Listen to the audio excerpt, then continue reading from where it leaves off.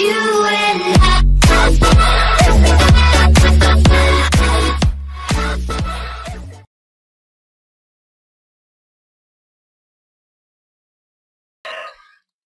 One of them, once you get past the basic Nmap and pinging and poking and prodding around your network, one of the things that you can do is you can use some of the advanced pinging tools or packet crafting tools to start poking and prodding. And for this lab, what I'll do is I will basically sniff the traffic and show you how to set specific flags using hPing and then verify that with, for example, Wireshark. Okay, so we'll go ahead and load Wireshark. We'll go ahead and do a Control-I to bring up our interfaces. Grab your interface with the traffic. In this case, I'm going to do my local address. You can see the packets trickling in, and I'm going to go ahead and start that. Once that's started, then I can go back to the command prompt or the bash shell and basically do a help for hPing. So let's look at it. hPing, hping 3, tac h is for your help. And this is a pretty powerful packet crafting and scanning tool.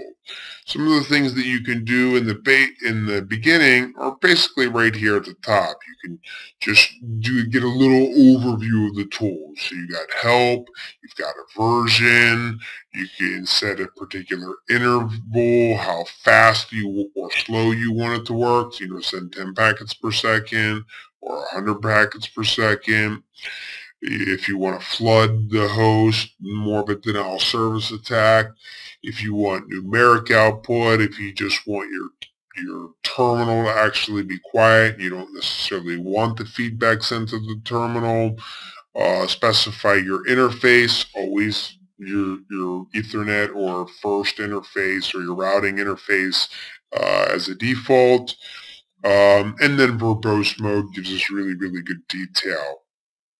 And you might not want to do the beep for every matching packet received, just because the beeps, in my opinion, get a little annoying. Next is the mode in which you want this tool to operate, and it's basically got 5 different modes. It's got your core 4, TCP and UDP, IP and ICMP, but it's also got a specific scanning mode. So if you want to look for particular ports against the target, you certainly can do that and use hPing as a scanner.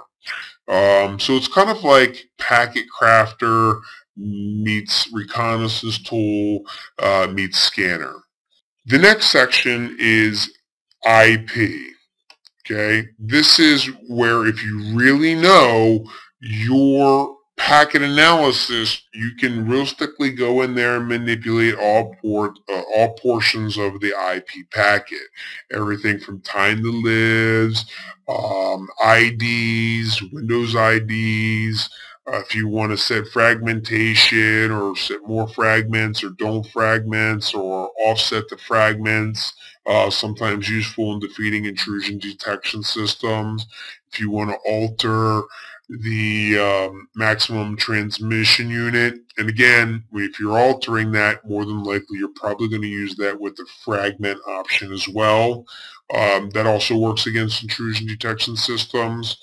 And then, of course, source routing, which may or may not work, probably will, because source routing has been disabled for some time.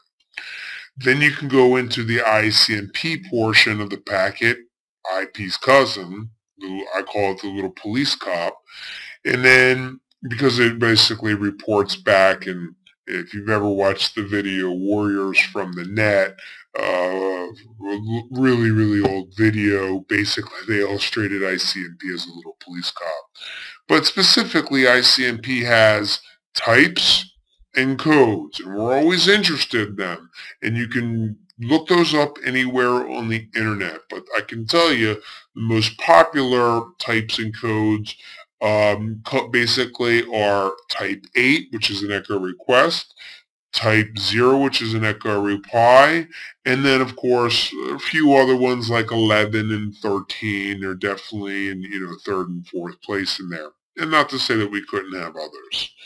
All right, but we can set gateway addresses, we can set aliases, we can set specific ICMP types, or basically do a help specifically for the ICMP. Then you can go on to layer 4 of the OSI model, your TCP and UDP. Don't forget UDP realistically has nothing in the packet, and we'll be able to verify that here in just a second.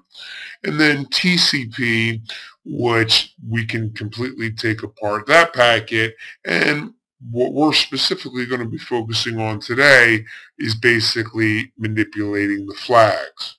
Now, sometimes in a virtual environment, I do see that I get a different result with hPing3, but every time I get an error or something that I scratch my head on, I typically just revert back to hPing2, run the same command, except with a 2 versus a 3, and magically in the virtual world, a lot of my problems go away. But in the new latest and greatest version of Kali, you actually might have to reinstall hPing2 because realistically there's no need for it if hPing3 works just fine. And then after the TCP and UDP options, you have common options which you can use for anything. For example, you can set data sizes, you can dump packets in hexadecimal later to the terminal if you want, or to a file. You can incorporate it with trace route. You can do trace route mode, ARS packet description. It's kind of a newer technique that people are still realistically learning the value of right now. But basically that's the overview. So what we're going to do is clear the screen and basically start fresh. So let's do an hPing3, and let's go ahead and set our flags. So we'll send the SYN and the urgent flag, and we'll go ahead and use that against our target 192.168.92.131. And we'll go ahead and run, and you can see that these packets are going back left and right. So to make that interesting, we also have Wireshark open, but we're going to also look at EtherApe as well, because I always want you guys to get the idea of realistically what's happening. So I'm going to try to do this again here and let you guys see this all at once. So let's go back here to our hPing3 scan and go ahead and let that run. And while that's running, I'll go ahead and switch back and forth. And it's basically just going one host to the other. And it's not really that interesting. Only by the color could you realistically see what this is. But it's lightweight traffic. It's ICMP. It's just going back and forth. Actually ICMP and TCP, so there's not really much of anything interesting but just between these two hosts there. But just wanted to point that out compared to some of the other labs that we did. So now that I've gone ahead and ran that scan reconnaissance tool borderline attack, let's go ahead and look in Wireshark and actually see what we found. So I'm going to stop the scan. And I'm going to sort the fields ip.dst is equal to space 192.168.92.131, which is our target. And I'm going to go all the way down to the bottom to get the latest and greatest information. Select that packet. And I'm going to take apart the TCP flags here, and what I can do here is I can actually verify that the SYN and the urgent flag actually were set in the packet as went back and forth between the source and the destination.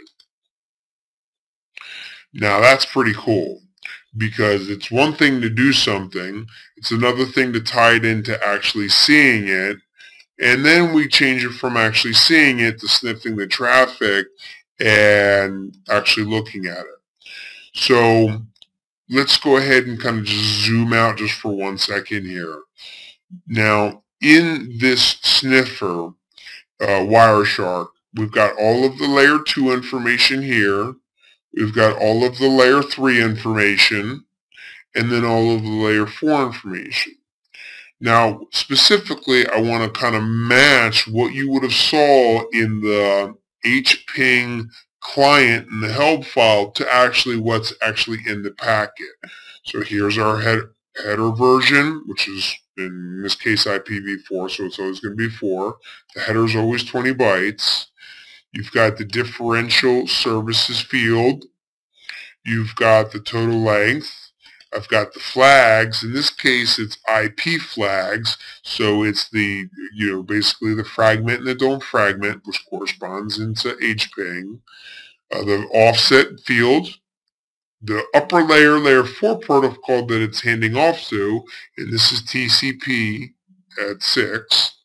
And then the source and destination, if there's a GeoIP, if it's on a public network, and then that's basically it.